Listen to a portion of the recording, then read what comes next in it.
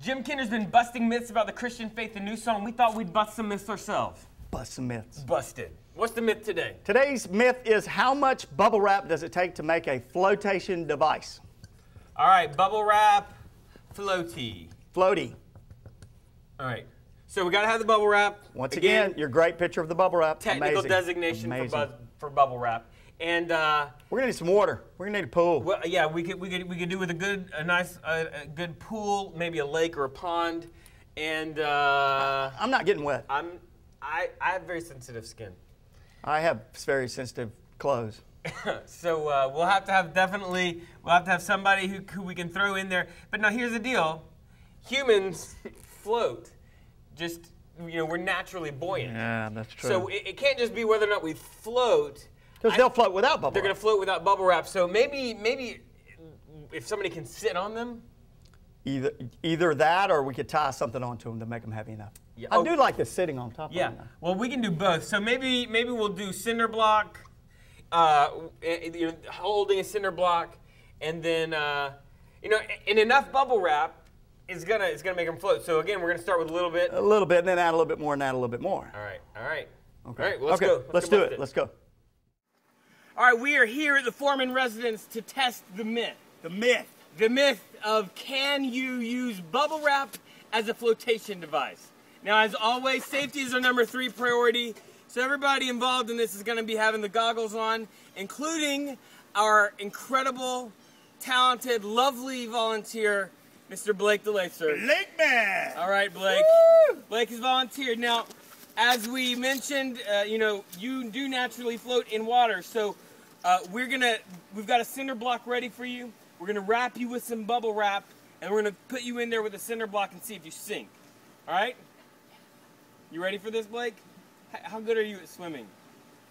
Okay, good. All right, he's a good swimmer. Let's bring in the bubble wrap. Bubble wrap.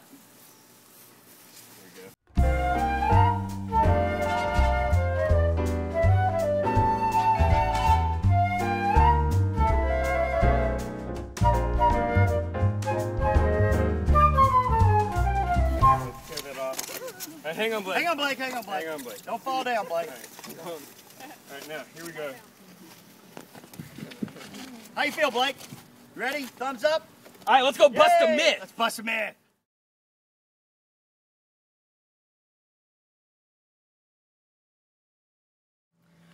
All right, so we're ready, Blake. You're in the water. You're on the steps. Oh, we've got some extra cast members today. So, guys, safety, #3 priority. Put it on behind me getting wet and me getting dirty. #3 priority. So, all right, I think you guys are going to be safe with your goggles. Okay, now, Blake, are you ready? Go for it. Let's go for it. Do it, Blake.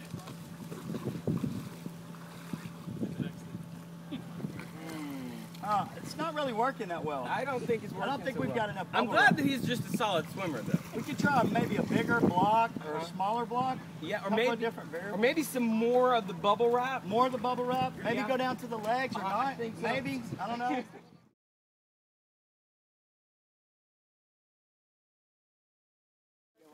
All right, we're gonna put some more bubble wrap on. More bubble wrap on him. We need more bubble wrap.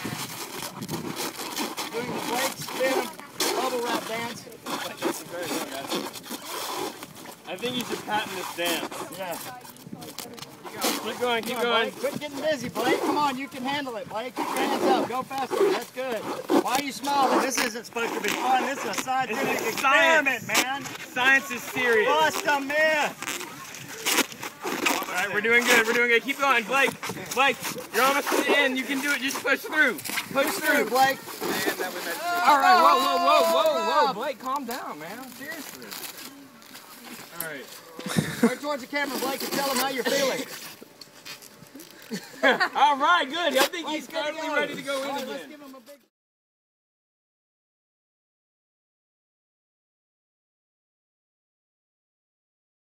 Goggles on, Blake, for safety. Goggles, safety, Remember, Blake. safety. All right, here we go. Blake, hold the block. Everybody say good luck, Blake. Good luck, Blake. Yay! Yeah! Blake is 100% safe at this point. You can tell because his head is under the water, but his body is out of the water. He has no risk of drowning at this point. No risk. No risk at all. And so what we're gonna do is we're gonna just let Blake hang out for a little bit. We need to go get a Coke. We gotta go get a Coke. Let's we'll go, be back to check on Blake later, maybe.